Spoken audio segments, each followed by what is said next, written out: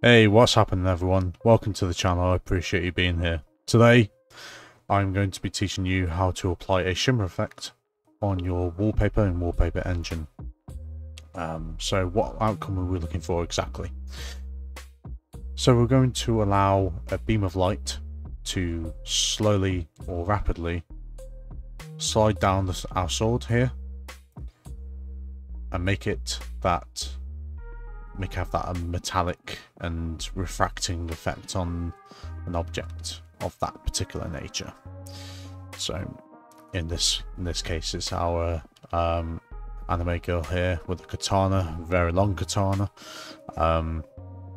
So we're going to be doing this today for you.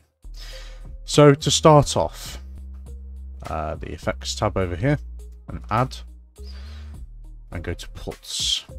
This will give us our desired effect. Now you might be wondering why pulse. Well, you'll see eventually when we get into it. So at this point, what we want to do is make a opacity mask. So we're going to paint, and what we're going to do is just going to put on Shimmer Mask, and what we'll do on the right hand side here is we're going to put tint to red, just because it is quite a good effect to use, color, sorry, to use in this particular object, and it will make it stand out a lot more. So what we're going to be doing really at the moment here is try and find the right size. Probably 12 would do, and just going to slightly go along the sword. Doesn't have to be pixel perfect, but do not go outside. See there, that's a little bit too much. Just don't go on the outside of the sword or your particular chosen object, as this will obviously go onto your wallpaper. In my case, it will be the hair, and it will be flashing. And we are now approaching the end here, which is good.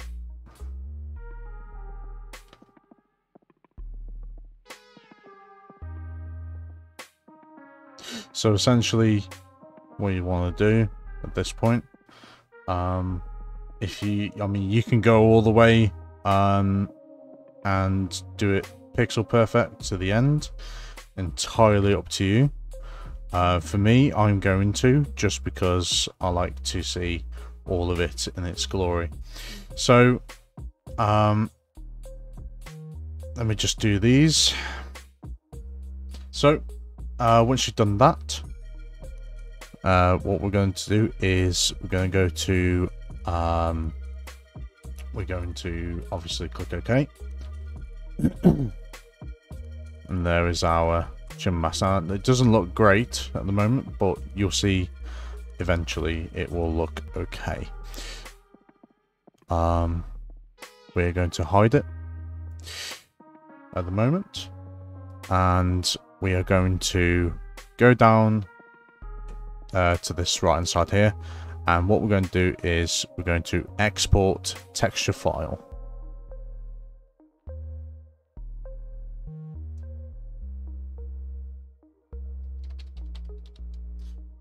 So you can call it whatever you want.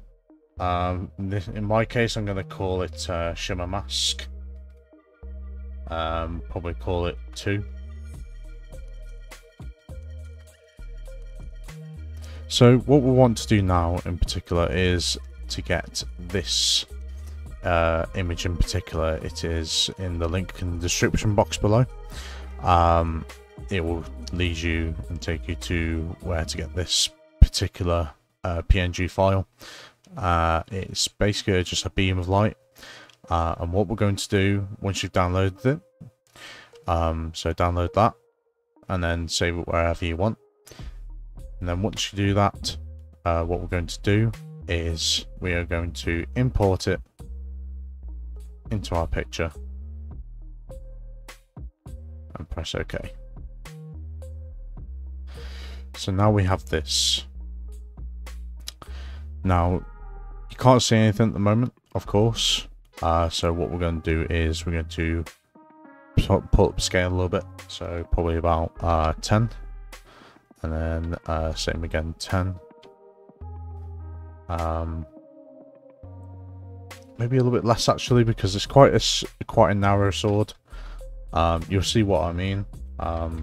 So probably 7. 7 looks like a good one actually.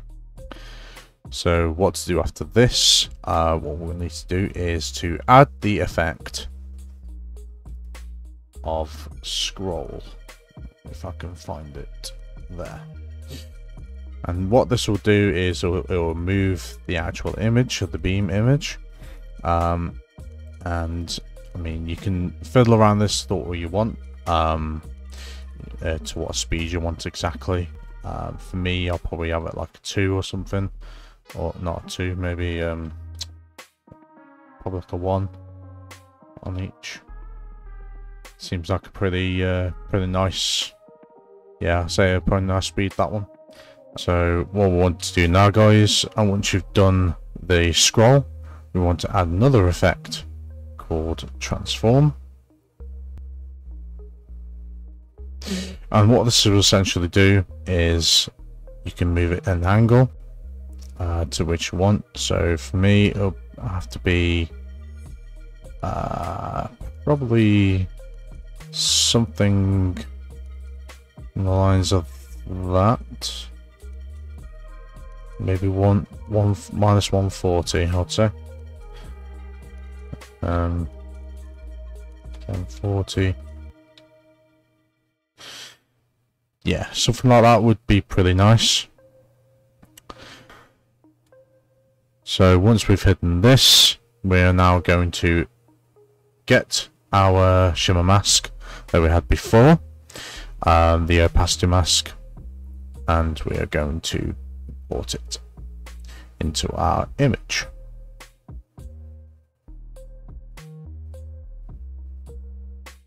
Now, as you can see, it's a little bit small at the moment.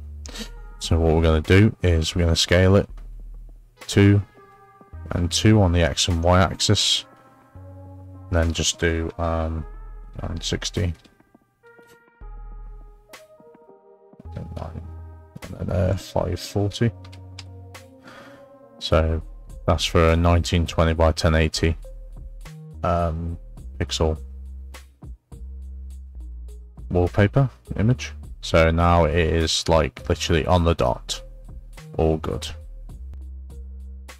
So now with this as an effect, we are going to now go into the effects and we're going to choose blend, which is our next effect to put on.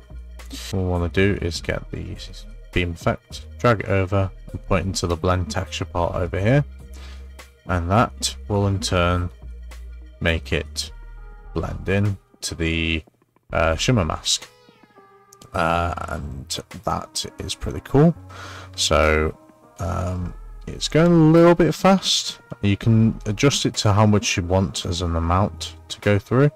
I probably wouldn't go too much, to be fair. Probably stick to 1 for now, at least, until you know correctly what you want to achieve. So what we want to do now is obviously make the image go onto the wallpaper itself.